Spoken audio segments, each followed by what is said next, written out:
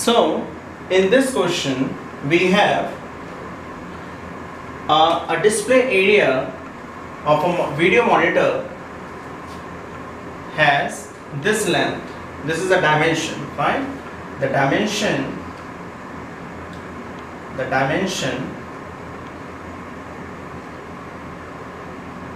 of video monitor is given to be 12 centimeters. This is the length and this is the width. This is length of the video monitor and this is the width of the video monitor. Fine. This data is provided to us and the resolution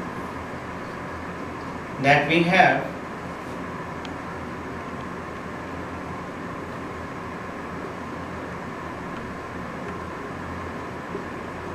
is 1280 and 1024. So we can simply formulate it as that this is the video monitor. This is the video monitor we have, and the length of the video monitor, I think I have just so we take it as this is basically the video monitor, and the length of this video monitor is 12 centimeters and the width of this video monitor is 9.6 centimeters. Fine. This is basically used to denote the centimeter.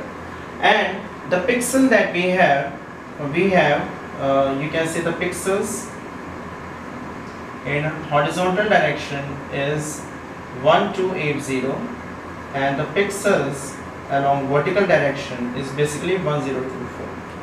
And we are required to find out the diameter of each pixel. We have to find out the diameter of each pixel.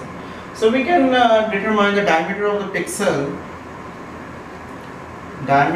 each pixel, by simply dividing this entire length by 1280. Fine. It is easy, it is not so difficult. We can divide the 12 centimeter length by 1280, or we can divide this length, this width, by 1024. In both the situation we are in a position to find out the diameter of each pixel, and you can compute it and you would obtain the answer something like this. This would be the diameter of the basically each pixel. So you can compute it by yourself, you will obtain this answer as a pixel.